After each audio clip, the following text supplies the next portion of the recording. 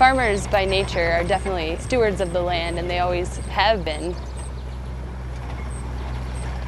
Well, I'm Arlo Van Diest, and I live in Webster City, Iowa, north central Iowa. Kind of in the farming operation for 50 years.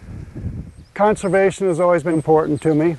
The Nature Conservancy identified the Boone River watershed as a watershed of good biodiversity despite the threats of all this encroaching agriculture. We're looking at issues of water quality and lack of habitat and serious changes in hydrology as almost the entire watershed is tile drained. And so we partner with NRCS, the Iowa Soybean Association, Department of Natural Resources, Fish and Wildlife Service, and all of us working together are able to accomplish our goals of, improving water quality, improving habitat, improving hydrology, all while maintaining agricultural productivity, which is the local driver for the local economy.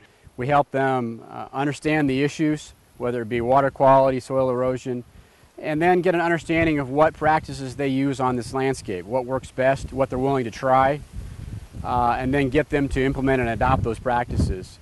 Some of the practices that we're looking at to implement would be this denitrifying bioreactor. And working with the Nature Conservancy, we've been able to identify different areas in the watershed that have higher nitrate concentrations coming from them. Currently in the Boone River watershed, as part of the MRBI program, we've installed about 10 bioreactors to date. It's an edge-of-field practice in which we intercept field tile, which carries a lot of the nitrogen to the stream, and we'll run that tile water through an underground bed of wood chips. And the tile water comes in from the fields carrying nitrogen.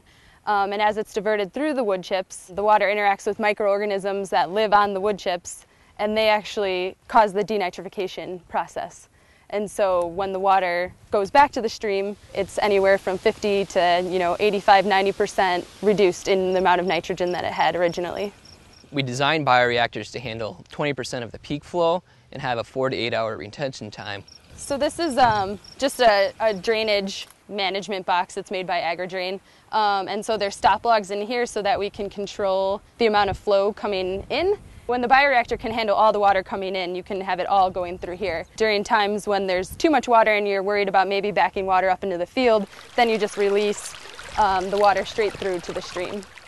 And as you can see, you can barely even tell the practice is here, so we don't have to take any land out of production, which makes them a very attractive practice to the producer. It's kind of a simple thing, and and it works. It works quite well. It's kind of a win-win thing, I think.